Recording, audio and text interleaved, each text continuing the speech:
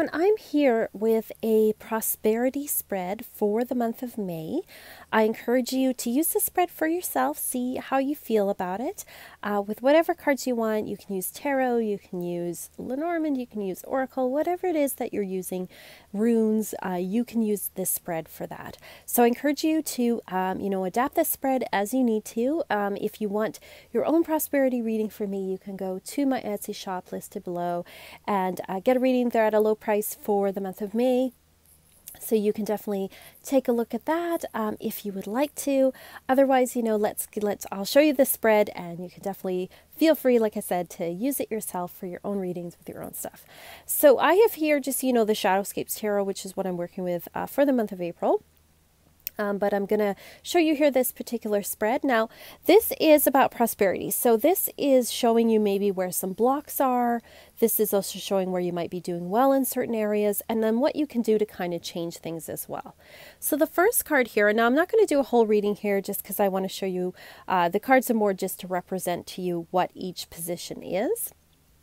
But this card here, this particular position represents how you're thinking about money intellectually. So what you're thinking about it, is your intellectual attitude towards prosperity and towards money at this time. Now it might be something good or it might be blocked. In this case here, this person obviously has some energetic blocks in this particular area, but it is showing you currently kind of what your intellectual attitude is towards this.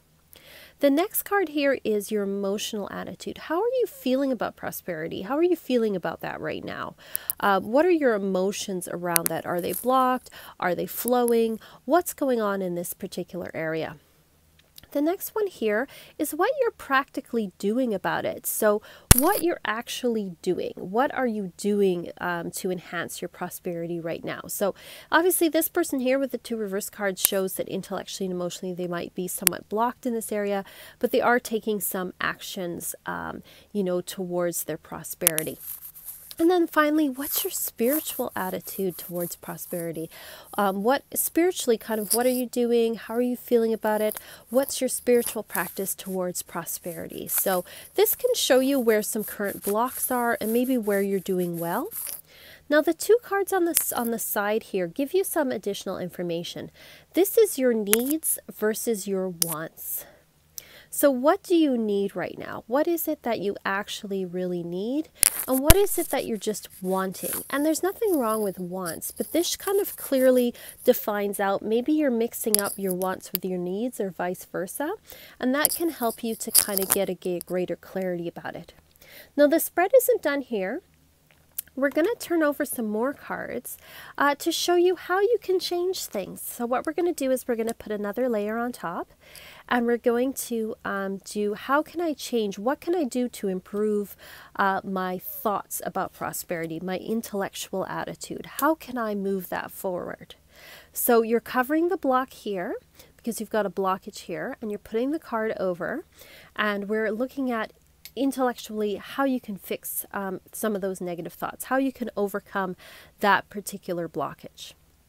Now, any emotional blockages, what can I do to overcome that? How can I think about that differently? How can I look at my emotions from a different place?